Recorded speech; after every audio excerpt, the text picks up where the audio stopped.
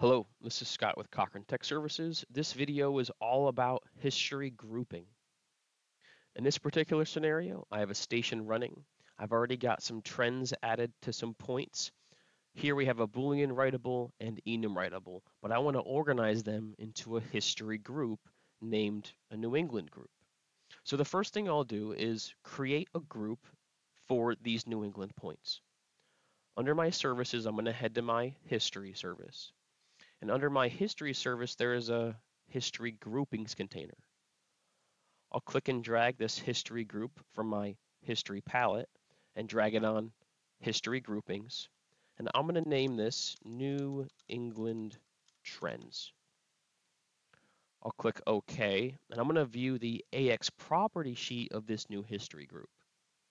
The history properties to group by is what we're going to look for that will be put into this history group folder. I'm going to look for metadata that's named New England.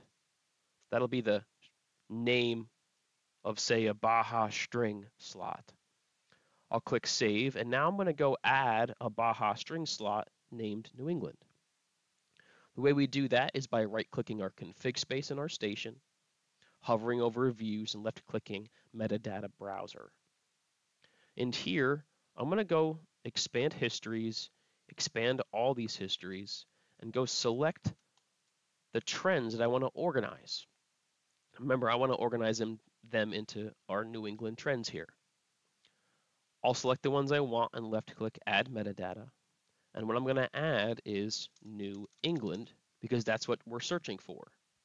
It'll be a Baja string type. And if these particular histories belong to a specific city in New England, maybe Boston, I'll add a new value here named Boston. Click OK. They get some new metadata. And now if I expand my history root container, I can expand New England trends. There's my Boston folder as defined in my metadata browser. If I expand Boston, those are our trends that we previously created a group for, added the metadata to, and now they're in their own history group. Thanks so much for watching. Have a great day.